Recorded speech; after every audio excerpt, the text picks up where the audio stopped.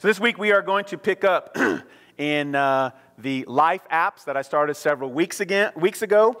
And so I hope you enjoyed your break from Life apps and you enjoyed your break from hearing me speak.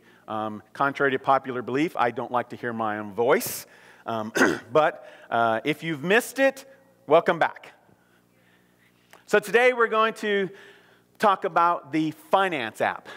So I stated a few weeks how much I have enjoyed teaching this series. And I hope you have the same amount of joy as I do. I shared a few weeks ago that this is the foundation of this is in spiritual disciplines, and spiritual disciplines are boring. If you just teach it from a lecture standpoint, and so I've tried to make this fun, I've tried to make it relevant, I've tried to make it to where we can connect in some way or another to our modern culture. And so I'm going to release part 1 of the Finance app this week. And just like the apps on my phone, my tablet, and my watch, I can't say that I have a favorite. You may have a favorite. It could be Snapchat. It could be Instagram. It could be Facebook. It could be a myriad of different apps. But for me, I can't say that I have a favorite app on any of my devices. But I do have ones that I use most often. And I shared a few weeks ago that some of the ones that I use most often are my health apps. But additionally, the ones that I use the most are the Finance apps. They get a lot of love from me on a daily basis. And so as I've stated throughout this series, applications are great tools. That's all they are. They are a great tool. It's a resource that assists us in being more productive and tracking our activity. See, they are completely limited, though, in relation to our personal intentionality, faithfulness, and responsiveness. Otherwise, meaning an app on your phone does you no good if it's not used. Just like any tool, a tool that is in your toolbox, if it is not used, it provides you no support. It doesn't, if you have one of the best, cordless saws by whatever brand that you like the most, right? And you have that saw, you have the batteries all charged up, the blades are all sharpened and they're ready to go, and it's sitting in its case and it's looking nice and pretty. And you have to saw a board, but you pull out a handsaw. You see, that DeWalt saw or that Makita or whatever it is, your favorite brand, it looks good in the box, right, Adam? But if it stays in that box, does it provide you any advantage or value? No. And why would somebody go pull out a manual tool when they have an automated tool?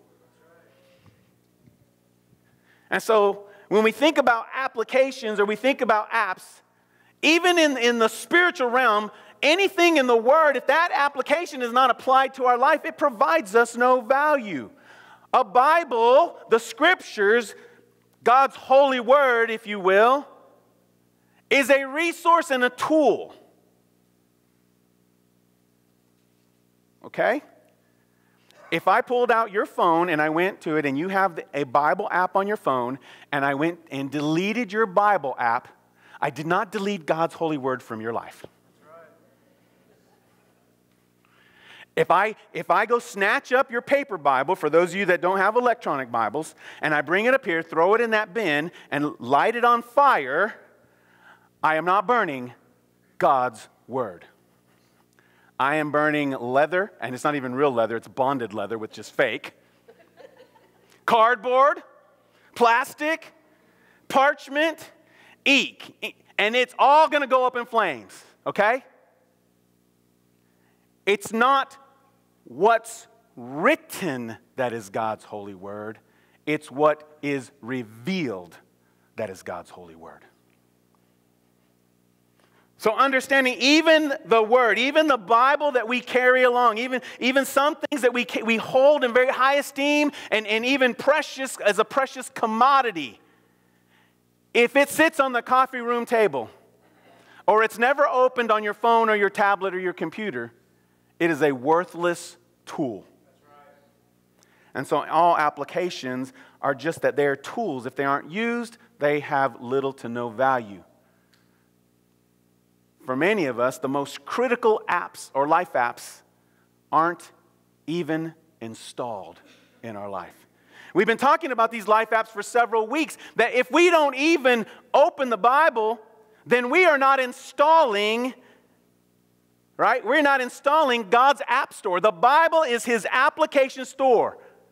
It's where everything, all other apps reside. If we don't even open that, then we're not even loading the applications into our life. We're not even exposing ourselves to those applications.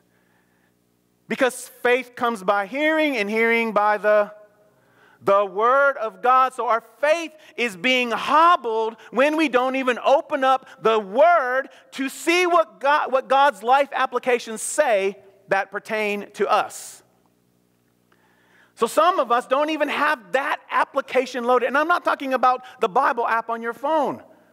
I'm really talking about when we come to crisis, where do we go? You've heard me say this before, that when crisis hits, what's the first thing that comes out of our mouth, or what's the first action we take? If the first thing that comes out of our mouth is doom and gloom and misery and woe is me, dear God.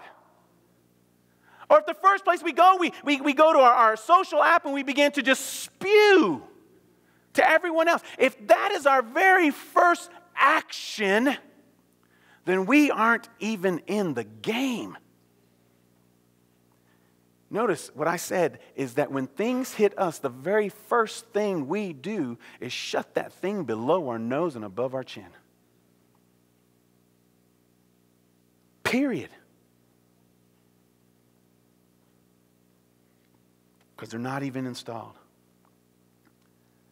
So it's very important, and when we talk about this, we have to at least get it into our lives. We have to at least get to a place to where we're open to the idea.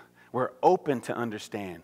You know, if Jesus said in Matthew 28, all authority has been given to Him, and therefore, see, that therefore means that all that authority He has empowered into us, then we are to go into all the world and make disciples.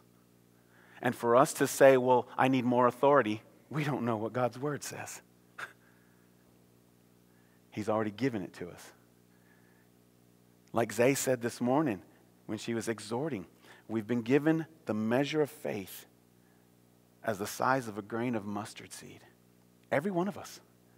But if we do nothing with that faith, how can we say, give me more faith?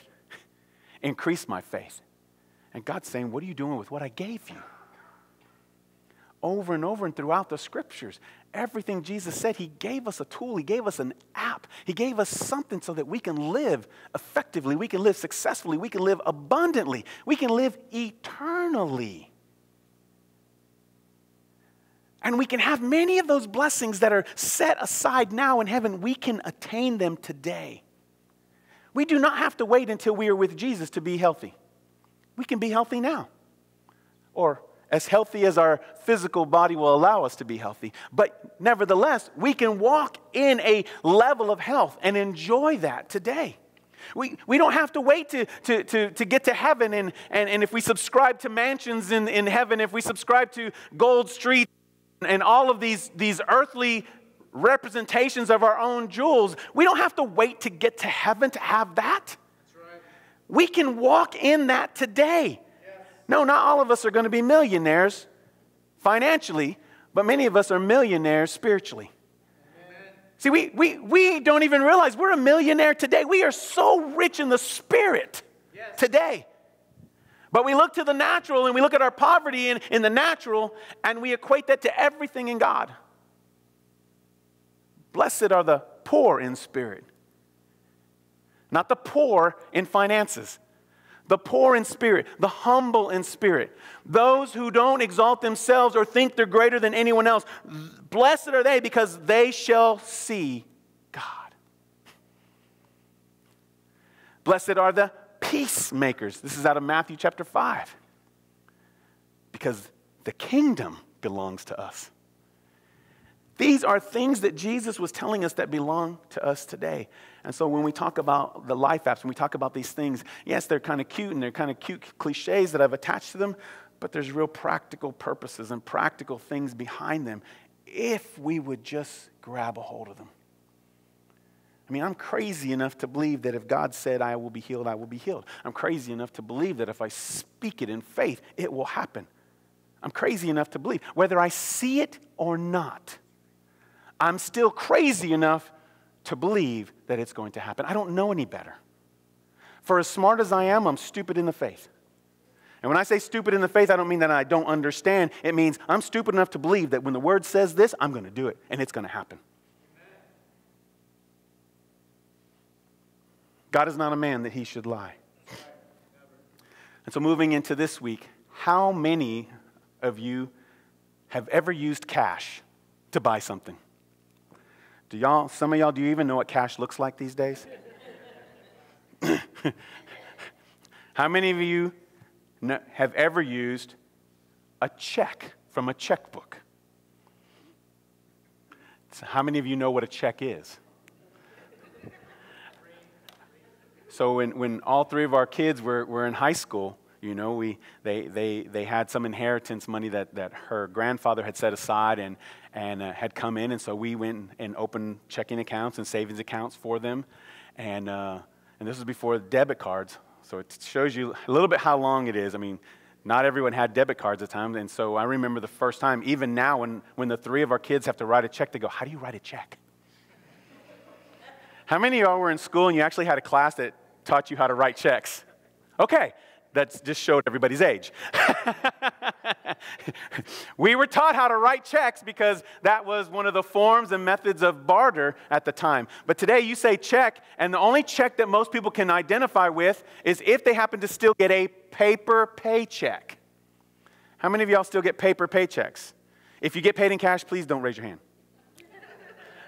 That's a whole nother thing. So you still get a paper check that you have to take care of, right? How many of y'all have direct deposit? So then we get into a little more modern. How many of us have debit cards and credit cards? How many of us wish we didn't have any credit cards? How many of us use any of the online or mobile apps, money apps? See, it starts to get a little less and a little less as we move on. So a little history. Long before monetary currency, I don't have my wallet. Monetary currency is that green stuff or silver stuff. What is it? Oh, yeah, it looks like this. For those of you that have never seen it before, okay? Looks like this. It's green, has dead presidents on the front, has some kind of nice monument on the back. It has those three little words that people hate and want to destroy, or four little words called "In God We Trust." You know, all that good stuff, okay? Before that existed, or any form like that in any country or system around, before it was established as an official state, and when I say state, I don't mean the state of Texas. State is meaning a governance or a citizenship. Before it was established as that type of bartering tool, people would use goods and services to transact for their other goods and services. If you read any of the patriarchs in the faith, Wesley and Calvin and Spurgeon, if you read a lot of their documentaries and their biographies, you'll see that many of them, when they would go preach, their offerings came in chickens. It came in goods and services with things that they maybe could use or couldn't use, or people wanting to do something for them to show their gratitude for being a man or woman in the faith. So long before a monetary currency was established, people would use their goods and their services to transact for other goods and services. If I wanted to get food from a farmer because I didn't farm, I would have to provide the farmer with something of value in exchange for the food that he grew. So hopefully, I possessed some type of skill or trade, or I was willing to serve the farmer in some capacity in order for me to feed my family. During the early pioneering days and colonization of our own country, people wanted to leave the country that they were at, and they wanted to bring their families. And so they would sign a contract called indentured servitude, meaning that whoever brought them over, they would work for that person in goods or services or labor for a period of time. And once that time or a certain amount, whether it be gold or silver, was attained, then they would be released from that servanthood. Okay? And so there are times when if you were willing to serve a farmer in some capacity, then you were able to feed your family. Some farmers had enough land that they would actually give you a parcel of land that you would farm. You would learn how to farm. You would work with the farmer, but you would take care of your own part of land. So whatever percentage that the farmer was going to sell, you would sell a percentage of yours, and then a percentage would go back to the farmer to pay for the land that you were owning, and what was left, you would have to use to feed your family, and you would have to use it to provide seed for the next harvest season. And over a period of time, once you satisfied the obligation, you got to keep that land. It was yours. See, this was also not limited to just getting food. It also applied to getting supplies for our trades or for our skills, or maybe even improving the quality of wellness and life for our families. You know, it's not unreasonable to expect your children and your spouse to have clothes on their back, shoes on their feet, a roof over their head, and food in their belly. It's not unreasonable, right, to have nice clothes, nice shoes, a nice roof, and a steak every now and then. See, those things are not unreasonable to have. And so in this system, it's set up so that way we can attain to the level of investment that we apply. You notice what I said. We can attain to the level of investment that we apply. If I have an acre of land that I can farm, but if I only take care of 1% of that, then I can only expect how much of a return? However much 1% can produce. And I'm leaving the other 99% unworked, unused. And so if I'm only willing, notice the word, willing, if I'm only willing to invest time, energy, talent, skill, whatever it is, into 1% of that land, then the best that I can expect is the maximum that land is able to produce at any given time. But I can increase that when I increase the scope of my investment. See, not much has changed since early man did transactions with goods and services. Today, we work to produce goods or provide services either for ourselves as independent business owners or for a company that we may work for. And when we work for this company, there's an expectation that we would do a certain job, a certain amount of hours, in a certain way, a certain quality level. And when that happens, then we would be paid. And here in the U.S., we get paid in those green things called dollars. Then those dollars can be used to buy other goods and services. I know y'all are looking at me like, we already know this, but maybe you don't. Maybe you don't understand the gravity of where we're going. So then these dollars can be used to buy other goods and services. Today, for most of us, we rarely actually see dollars being transacted. Now, what I have noticed, particularly in this community, there seems to be a lot more dollar transactions than in other communities that we have been in. I have my theories on that. But for the most of us, it's rare to see actual dollars transact. Unless you happen to be in the bank when someone is making a cash deposit or a cash withdrawal, or someone goes to an ATM and you see them pull money out, or you go to an ATM, it's rare that we actually see that money. Some people, mostly the more mature crowd, as we have already identified, still use cash for just about anything. Many will still give by check. You know how I know? Because we still get checks in the offering basket. Although we get checks and cash in the offering basket, for our church, we have between 50 and 60+% who give online. The net average in our nation is between 35 and 45%. And so, contrary to popular belief, maybe, we are actually more in tune to a technical age than many other churches, even of our size. So some people will still prefer to pay by check, or here's a word that you may not have heard in a long time unless you are of a certain matured age limit. It used to be called a bank draft or a bank note. Who remembers that? Okay, what's sad is I'm actually old enough, if not young enough, to still remember that. This is where you would put your cash, and either by physically going to a bank, a building there where they housed money, which really your money's not there, okay, just saying. It's been loaned out to other people's money, but that's a whole other story. Right? And so you would take your employer's bank draft, those of you that said you still get a salary check, or check, that's what it's called. Or for some of us, we electronically deposit it. And when we write a check, the bank will draft or draw, or a word that we use, withdraw, that amount from that check and pay to a receiver's bank where they have their money deposited.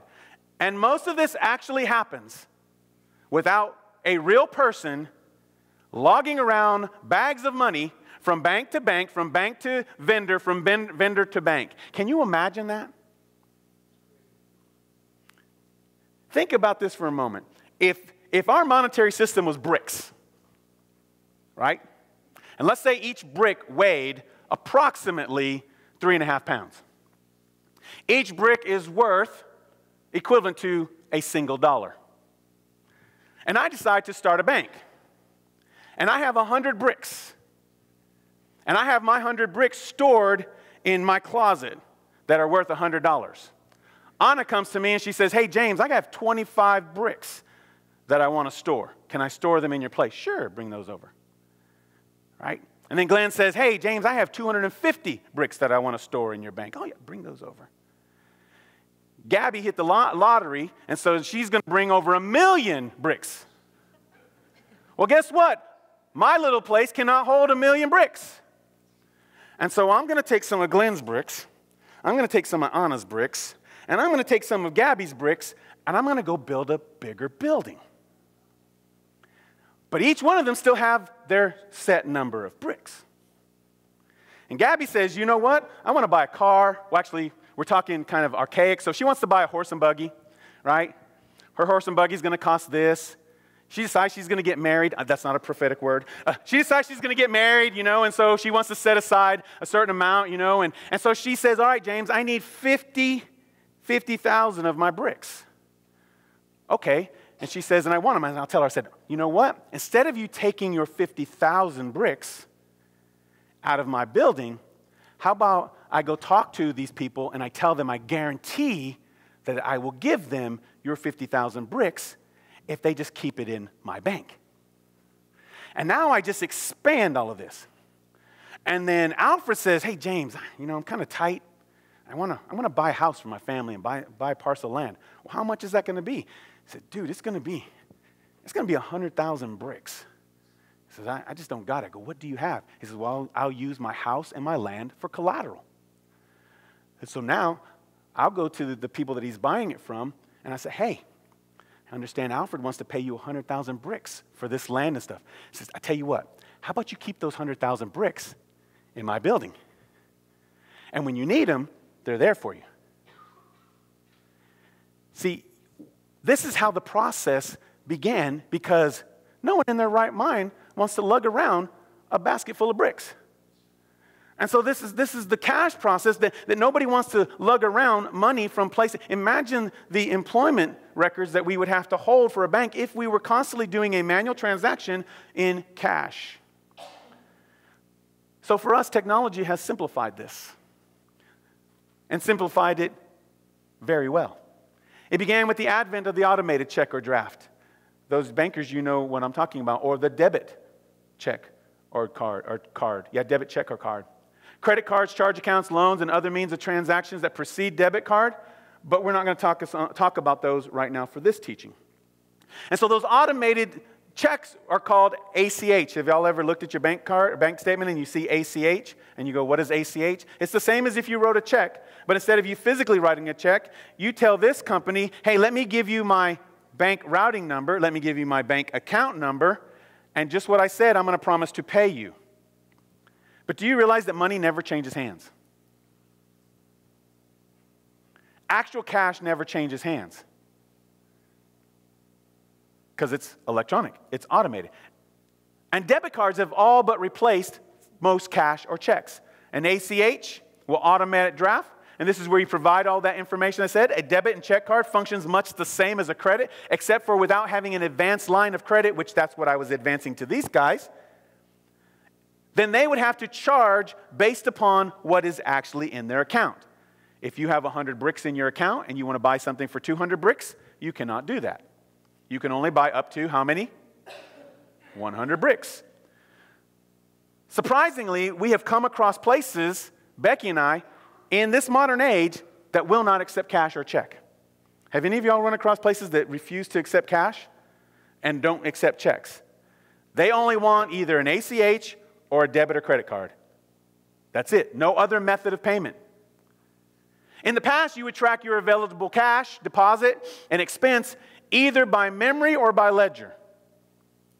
Now, in that little scenario, I only had 5 to 7 customers, and I can track them. But imagine having 1,000 customers or 100 customers or 100 vendors. It's a lot harder to track your cash, your deposit, and your expenses by memory alone.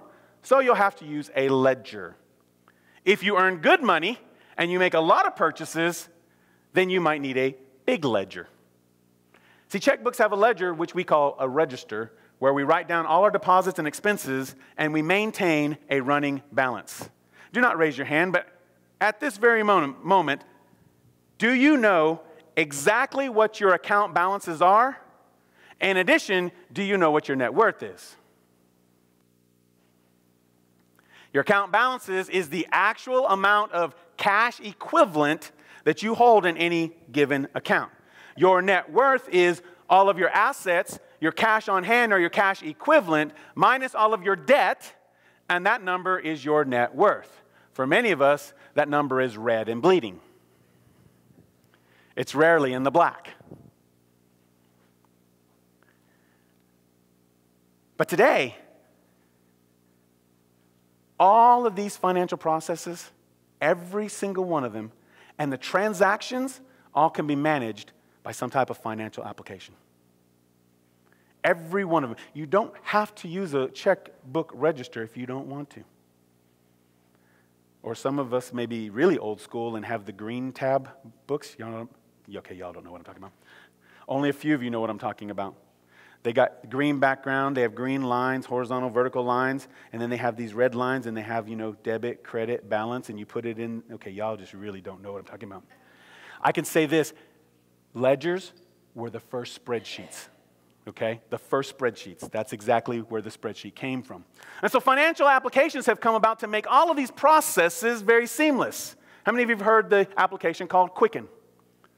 Or the application called QuickBooks, which is primarily used for businesses, small businesses.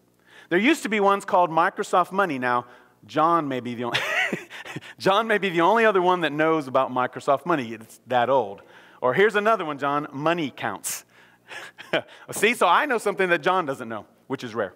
And there's all kinds of other ones, either third party or free ones or whatever, that are out there that perform very similar functions. Many of these started out as desktop and computer applications, where you could maintain your checkbook register electronically and you wouldn't have to do it manually. This was before the internet age, or if you remember, there was this thing called dial-up modem. Who knows about dial-up modem? Okay, good.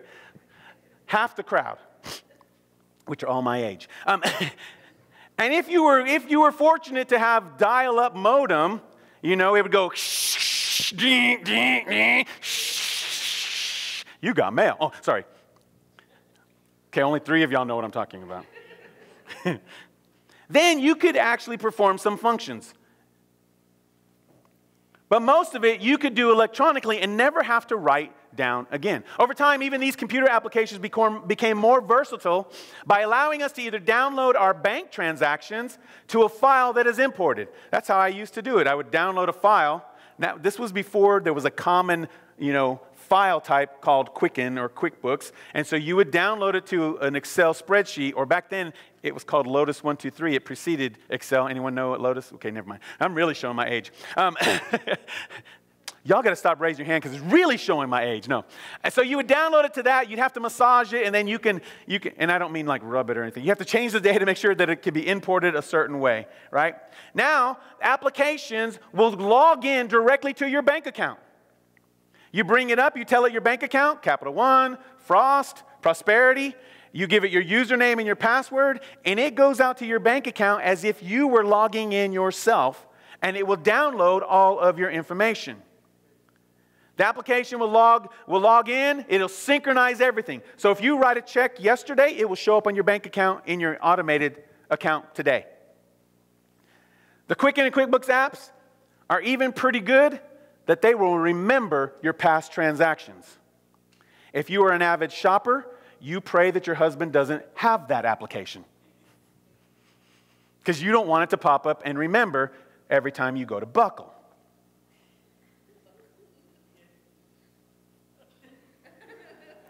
You know what I noticed? I noticed all of the women that understand what Buckle, they did this. They didn't say a thing. They didn't say nothing. They're just kind of looking around because they know what I'm talking about, okay?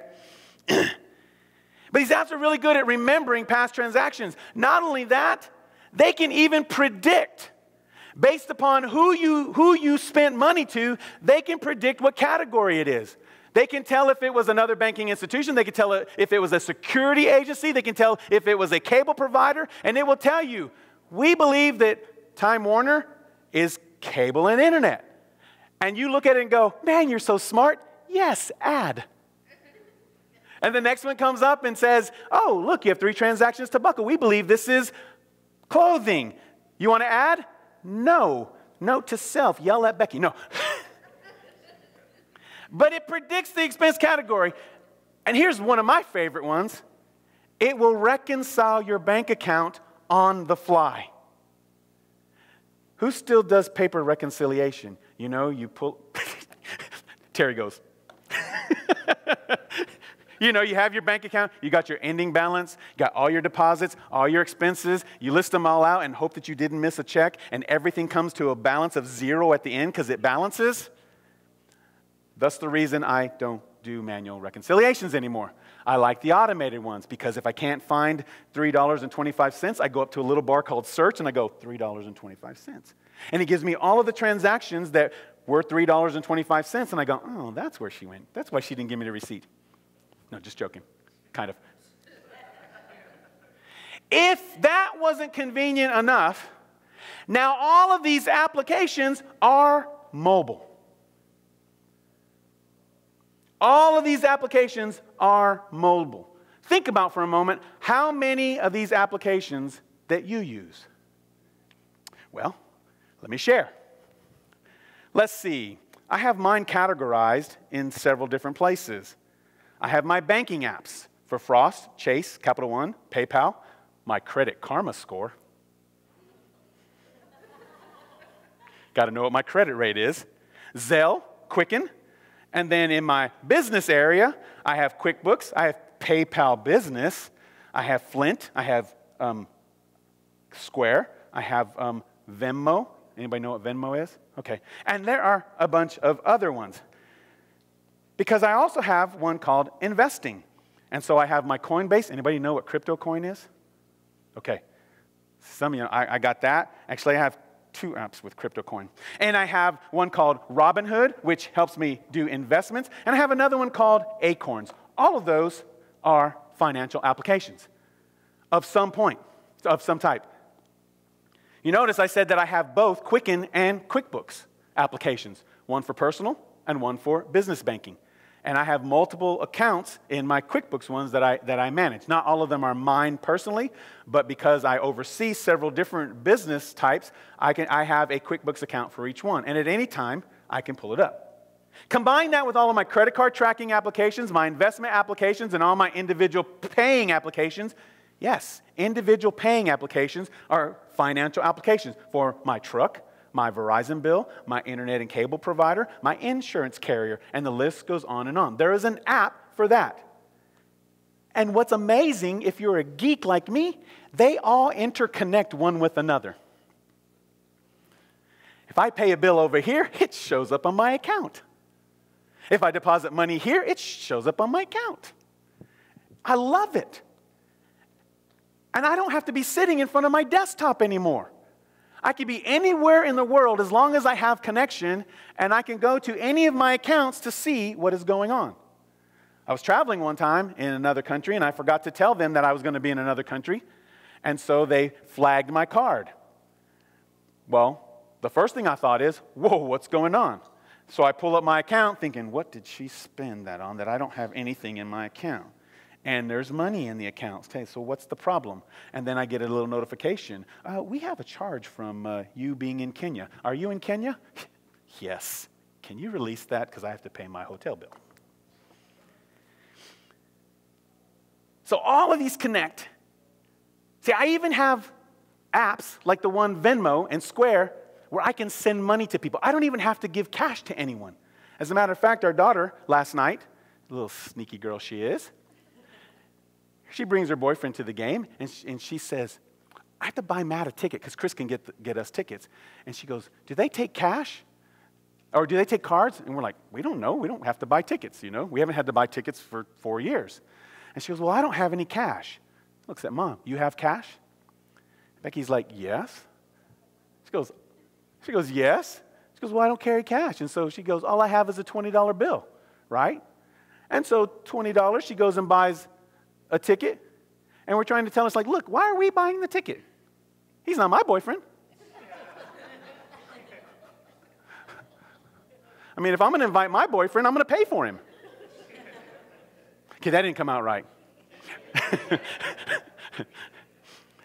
So later on that evening, we were kind of fussing at her, say, quanto dinero, please. We want it now.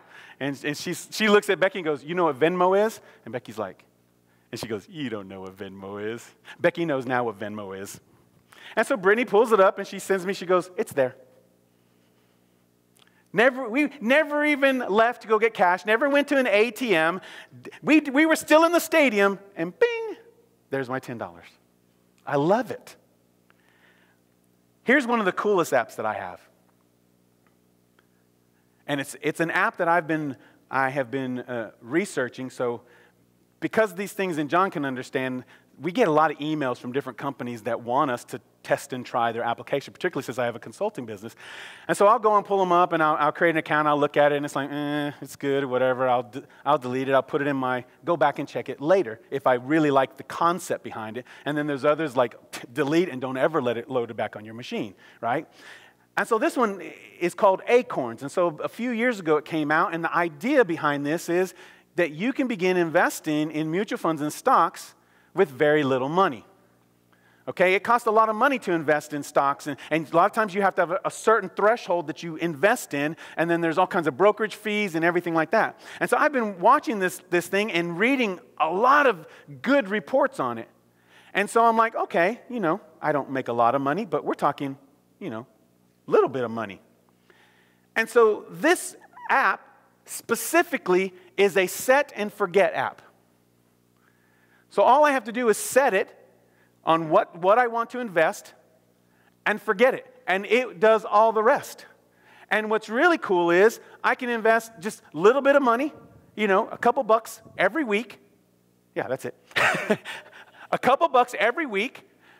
And over time, it tells me what my projected is going to be when I'm 62, 70, 80, 90, and 120. Yes, I plan on living that long.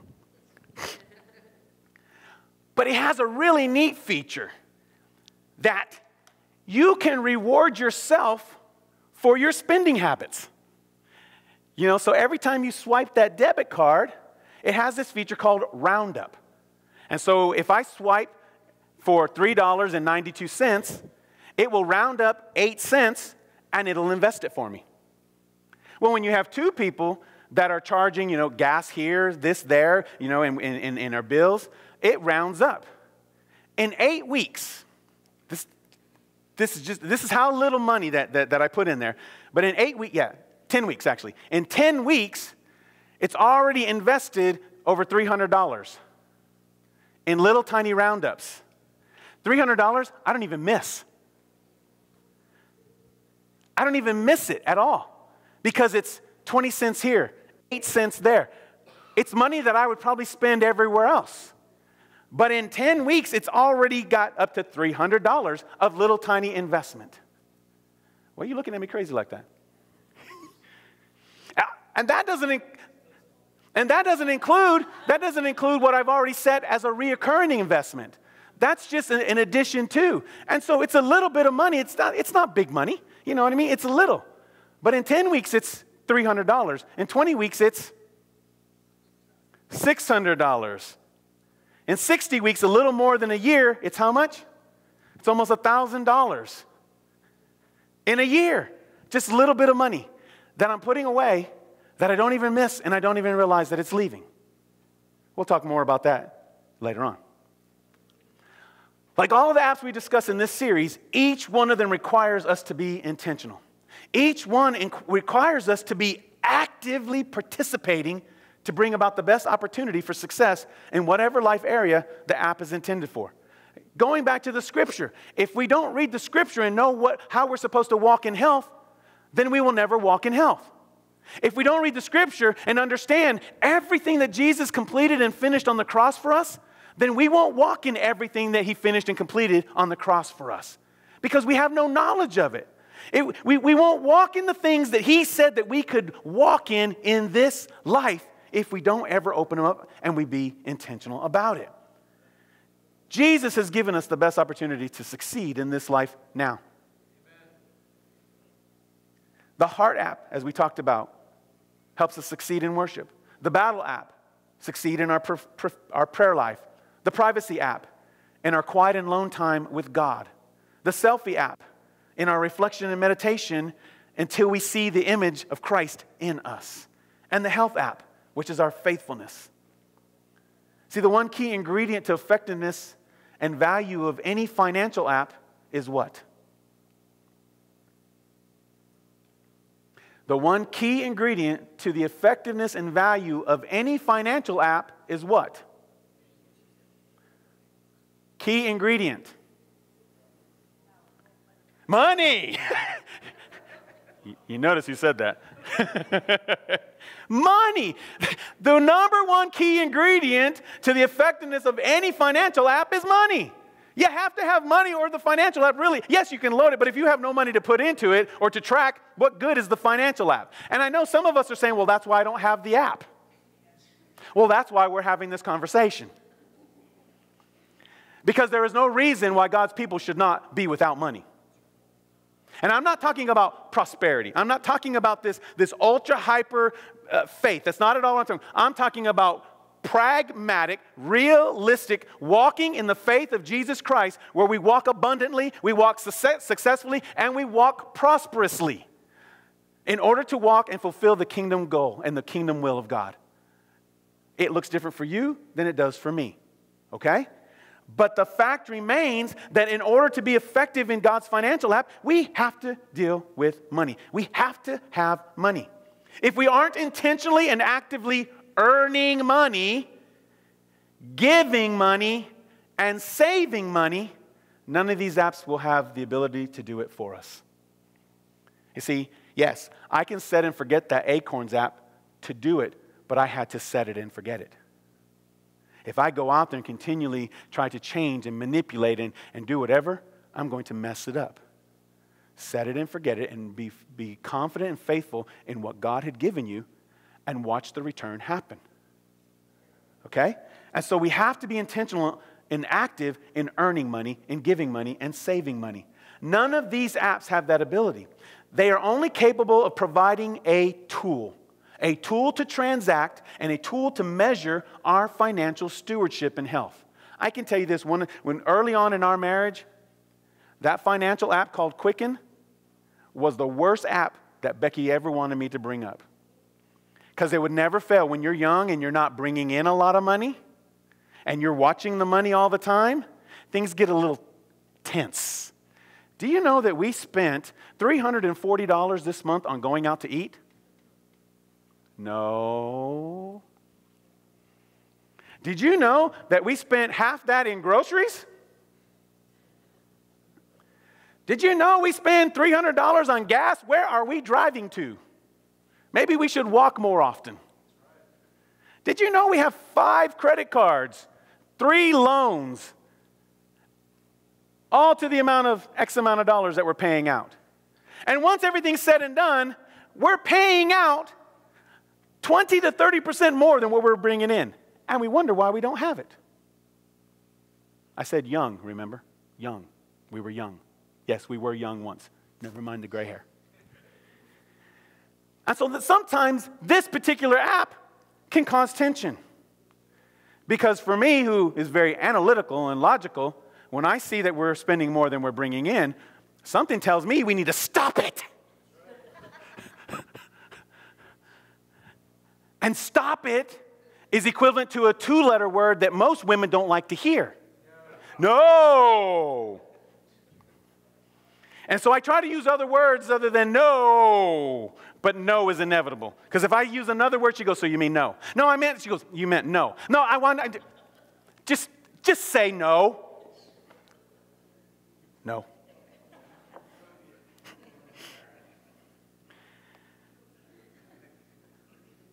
See, these apps can't do anything for us to impact our financial ability unless we are the creator, the designer, and the developer of the financial app. Then it's not earning a single penny of money for us. So it's just a tool. The very first step to the financial app is earning finances. And so if the team can bring up that next slide.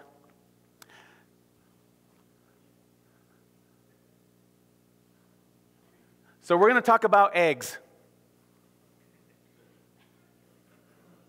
Huh? I'm teaching. I can use my latitude here. So we're going to talk about eggs. Eggs are the fundamental, foundational areas in God's financial app. Okay? But I'm not talking about, as you can tell, the brown or white oblong items that hens lay, which we love to eat with bacon, sausage, or chorizo. Eggs. Earning, giving, and saving. Earning, giving, and saving is God's financial application. It's God's financial plan for success. It's God's financial plan for obedience and worship. It's God's financial plan for us to live and function in this earth. You could have said amen. So we're just going to intro earning this morning. Let's go to 2 Thessalonians chapter 3. I know that was a long introduction, but I wanted to really set the tone for where we are going over the next 2 weeks for sure. 2 Thessalonians 3, chapter 6. Now we command you, brothers, in the name of our Lord Jesus Christ, that you keep away from any brother who is walking in idleness and not in accord with the tradition that you received from us. For you yourselves know how you ought to imitate us, because we were not idle when we were with you, nor did we eat anyone's bread without paying for it, but with toil and labor we worked night and day, that we might not be a burden to any of you. It was not because we do not have that right, but to give you in ourselves an example to imitate. For even when we were with you, we would give you this command: if anyone is not willing to work, let him not eat. I'm going to say that again. If anyone is not willing to work, let him not eat. For we hear that some among you walk in idleness, not busy at work, but busy bodies. Now such persons we command and encourage in the Lord Jesus Christ to do their work quietly and to earn their own living. So, have you ever heard money makes the world go around? Do you know that is a false statement? Because actually, money has absolutely nothing to do with the earth spinning on its axis. Money has nothing to do with the earth revolving around the sun. Money has absolutely nothing to do with any impact on our universe, period. So when next time someone says money makes the world go around, tell them no, it's love. And not the love of money. Money is only good here on earth. And if we don't have any, then it's going to be a very tough, rough life. That's a fact. Okay? For anyone to think that we can function like we should in this life here on earth, in Christ Jesus, absent of money, then we have a problem. Because I guarantee if you go tell your renter or your mortgage lender, don't got any money today to pay you, but be blessed. Jesus loves you. I'm a Christian, and, yeah, you know that $1,000 I put on your buckle card? Yeah, Jesus loves you. He's going to pay that for me. See, it doesn't function that way. And I'm sure they would tell you that Jesus didn't make this debt, so I'm not going to collect from him. See, we must have money in this life, and money is not free. For that matter, nothing in this life is free. That is a saying that you can trust. Everything costs something. See, that goes for even social programs. And I'm not coming against them. I'm not for them. This is not a good. This is not an evil. This is a fact. Y'all should know that by now that I state only facts. See, that goes for any type of social system, whether it's welfare, food stamps, WICs, or any other type of government social program. It still costs someone money. When you earn in this nation, coming out of your check is a thing called taxes. Taxes go to the government, and the government distributes that money for all of its programs that we, as its constituents, have elected officials to go represent us in Washington to make these laws. You see how that works. So we are all in this together, number one. But the point is, someone has to pay. That means someone has to earn. So it doesn't matter who we are as a citizen in this country. It is a fact. The only way to survive is we must be able to earn money.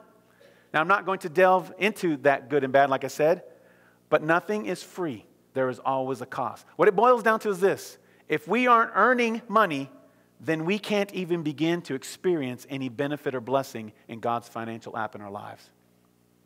It starts with earning. If I go to Wiley and I take $100 out of his wallet, and I go spend that $100 on me, I've not earned that money. I'm a thief.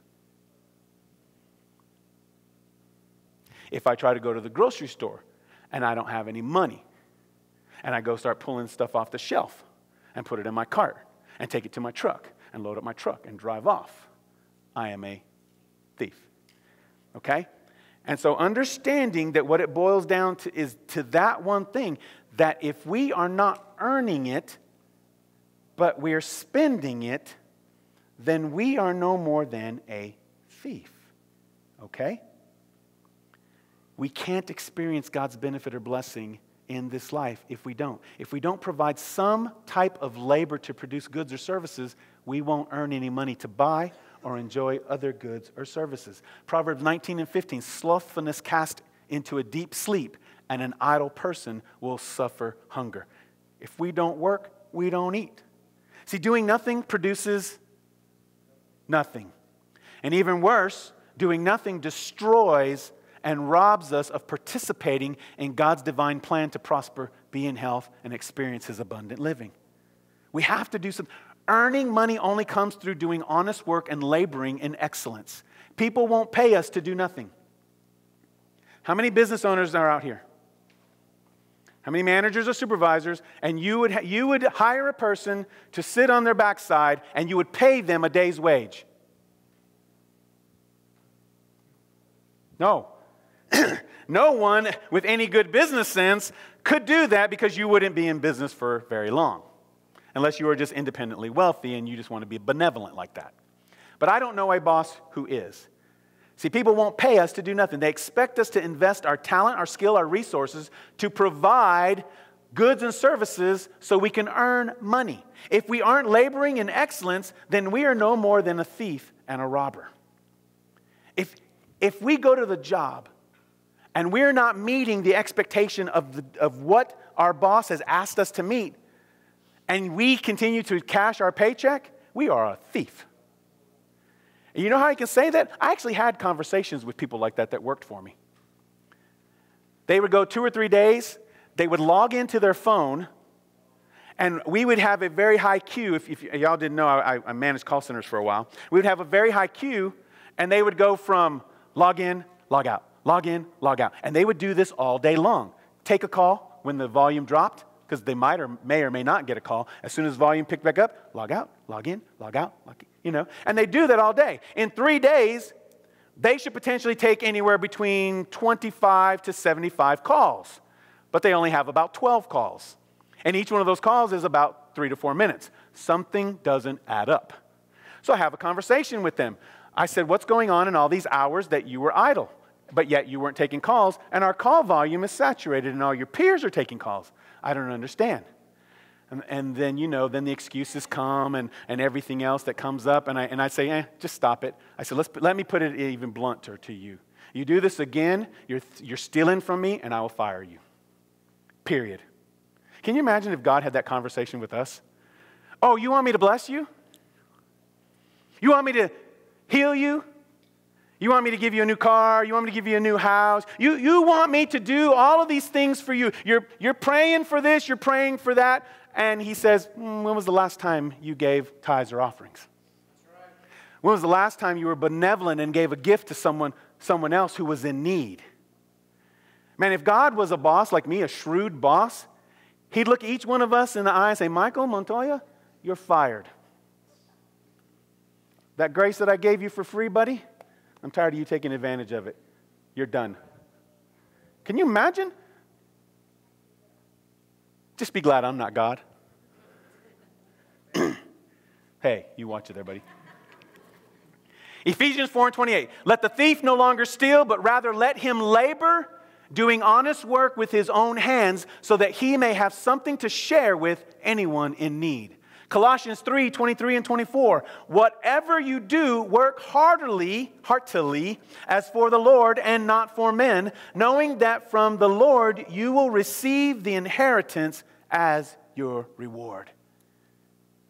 Throughout the scriptures, and these are only just a few, God continues to encourage us to labor and to labor faithfully, to labor with all our hearts. I'm going to close with this one story. One of the very few things that I know for a fact that I can glean from my father, who is not a spiritual person, he is not a believer, but you've heard me say before that I believe that man was more prophetic in certain things than I've ever heard any believer tell me. And one of the things that he taught me was to work hard. That if you want something, you have to work for it. Even as a teenager. I remember one morning, he woke me up early in the morning. We drove several hours away. I'm still half asleep. He goes and talks to a man. He hands the guy $150. He walks back to the car, to the truck, and he says, take that car home. I'm like, okay. I crawl over there, get over to the car I'm going. He knocks on the window and says, oh, it only goes into low and reverse.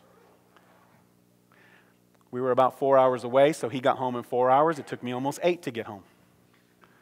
So I'm driving this 67 Chevy Impala, 4-door, 287, 4-barrel carburetor. Nice white air conditioner, still cooled. Yeah, that was my first car. And I pull it up into the driveway, and I'm steaming mad. Oh, I'm mad. I had other plans for Saturday. My dad's plans were to ruin my life. And so I get out, and I'm stomping up the driveway. He walks up to me, and he says, here. He hands me a Chilton manual for a 67 Chevy Impala. And he says, when you get over yourself, we'll fix it together. And we did. We repaired every car. This is why I take my car to the garage and have somebody else do it, because I'm not going to get under there. I hate getting dirty. I hate getting greasy. That's why I will call you to come fix something if you can fix it and not me. I don't like to sweat. I don't like to be dirty. Yes, I'm a prima donna. Throw 28-degree temperatures and a little bit of rain or snow in the mix, I'm done. I will put on my pajamas and go to bed. So this is a work ethic that my dad was teaching me. If you want something, I wanted a car. And the only way I could get a car was to put some sweat equity into that car. And when it was all done, hey, there was music, I got to dance. When it was all done, right? Man, the paint was oxidized on that thing. You couldn't walk up against it without getting white all over you, But the interior was pristine. Not a cut or a crack or anywhere on the inside. And I told you the air conditioner was cool. Man, and that thing would go.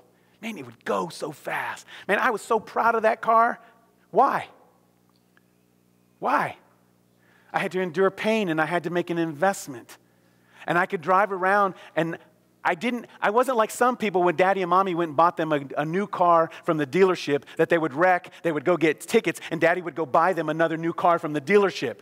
No, I was under that car. I had busted knuckles. I had bleeding arms and grease everywhere. I had to put something into that car, and I loved that car, not because it was a great car, but because of what I invested in that car. I was no longer walking. I was now one of the cool guys because I had a car. Well, guess what? That car did not run on air. That car needed tires. That car needed oil changes. That car needed some things. Well, my dad said, I helped you here. Anything else is on you. So guess what 16-year-old James Miller needed to think about? I needed to go think about jobs.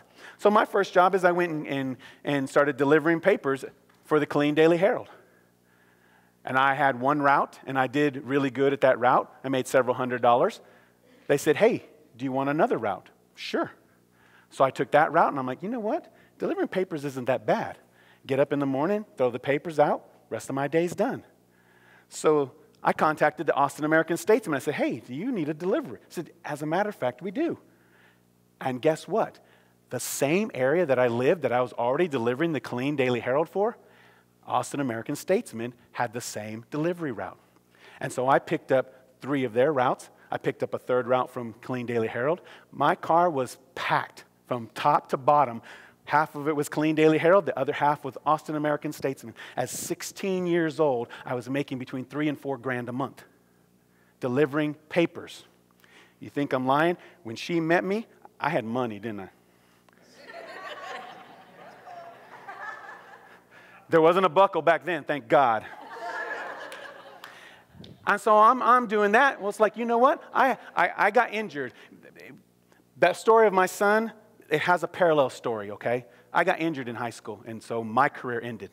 And so I had a lot of extra time on my hands where I didn't need to be sitting around idle thinking about what I missed out on and what I was losing out on.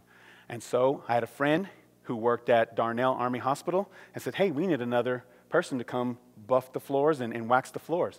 I'm like, all right, I'm your man. And so after school, we'd go and we'd take care of all the floors in the hospital. So I'm delivering papers in the morning from 3 a.m. to 7:30, and then I go to school. Get out of school, I go to Fort Hood, and I'm working in the hospital from about 6 to 10. Loved my work ethic. The boss came and said, hey, we also have a weekend and holiday job. Are you interested? Yes, I'm interested. So I delivered papers for 2 companies, and I worked 2 jobs as a contractor at Darnell. By the time I graduated, I was making almost $6,000 a month. Made then almost more than what I've ever made in my entire life in a month. When I met Becky, literally I had a Jack Daniel's tin. I still have that Jack Daniel's tin. It's empty today, but it used to have rolls of money in there. I say that just to let you know that the things that I wanted, I went and earned. My mom and dad, my dad had just retired from the Army. My mom was working as a telephone operator. They weren't making a lot of money. She says, you know what? We don't have the money to buy clothes, buy school clothes. We don't have the money to help you with lunch or any of that stuff. I said, that's fine, I got it. And she's like, what do you mean? I said, I got this. She says, whatever you have, give it to my brother and sister. I'll take care of all the extras for myself.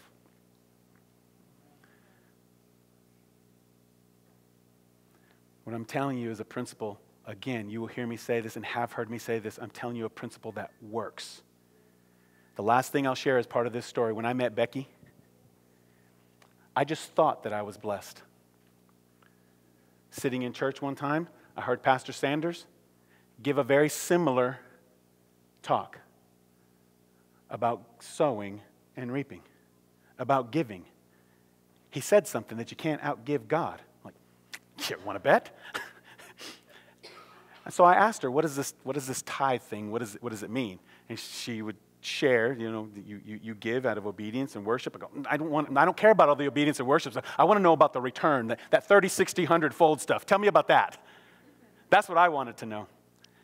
And so she said, The Bible says to test him. I said, oh, I'm going to test him all right. And so I started giving. Man, I gave my 10%, you know, $600.32. $327.41. Man, I was giving my 10%. I was giving it. You know what? I thought that I was not going to have extra money. I thought my can was going to start to go down. The can never went down. The money wasn't leaving.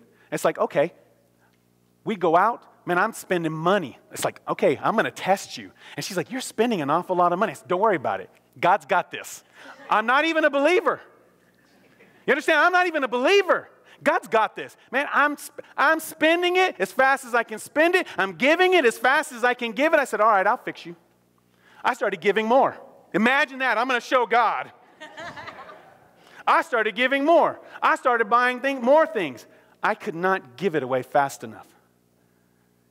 You know why? Because the more I gave away, the harder that I worked to get. You see, it wasn't I'm going to give and give and give. It became such an exciting thing to give and to see that this testing God really works. I became a much better worker. And I actually got smarter. I hired my brother to deliver the newspapers. And I paid him a portion of what we would get, and I expanded his routes. So what took me 3 hours was taking him 5 hours. Hey, it's called entrepreneurship. But now I could focus on other things and earn money other ways. So the more I gave, the more I wanted to earn. The more I wanted to work. And it all started out because I wanted to show God up. When he says test him, he's serious. Test him. And watch exactly what he will do. The financial app, the very first step in the financial app in eggs is earning. The other two will never happen if the first one doesn't become part of who we are in the kingdom. Let's pray. Father, thank you for your time and your grace. Thank you, Lord, for your word that is deposited in us. Father, I pray that this becomes revelation, Lord, that you are looking for those who are obedient. You are looking for those who will not just hear your word, but be doers of your word. Lord, I just pray that this morning that we have heard the word. We've heard testimony of the word, Father God. And even in this room, Father, there are those who can testify to what I've testified to this morning. And Father, I just pray right now that as we sung this morning and as I exhorted a little bit more, that we have a history, Father God, of not just overcoming overwhelming circumstances, but we have a history of earning and earning good living. We have a history, Father, of giving and giving abundantly what we earn. And we have a history, Father God, at some point in each and every one of our lives where we were putting money aside for the future. Father, I just declare this morning that we be reminded of that history. We be reminded of our testimony.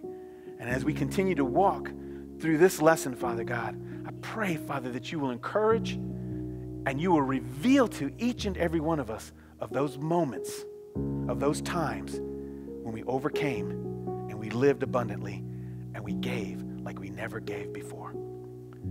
We just thank you, Father. We trust you. We love you this morning.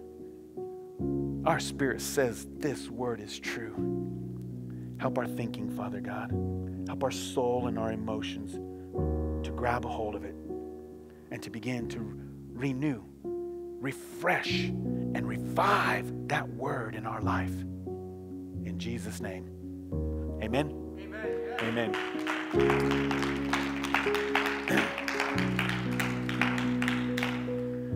Couple quick announcements before you are dismissed, if it'll load.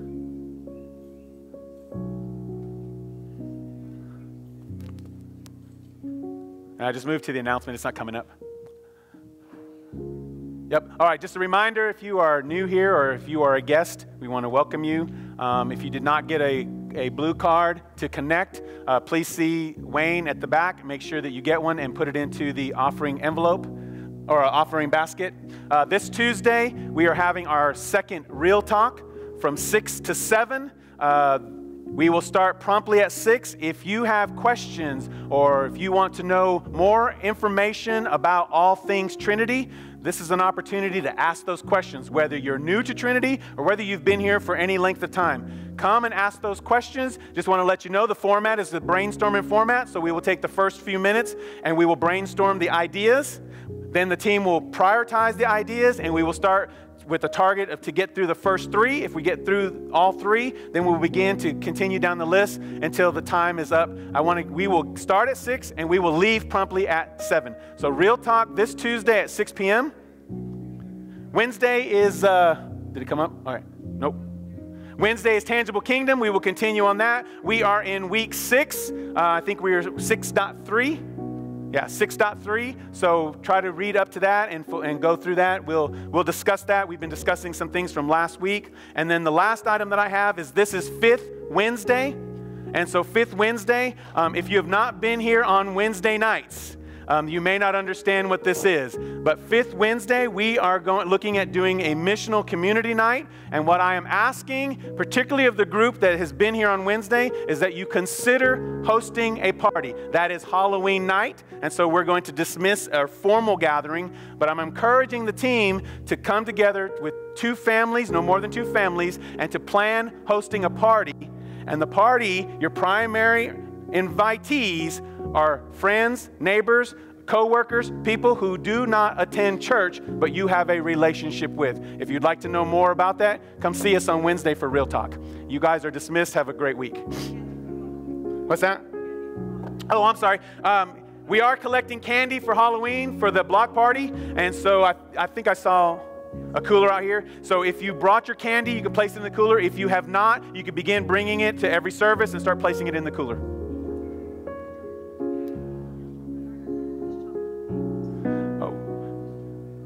Chocolate.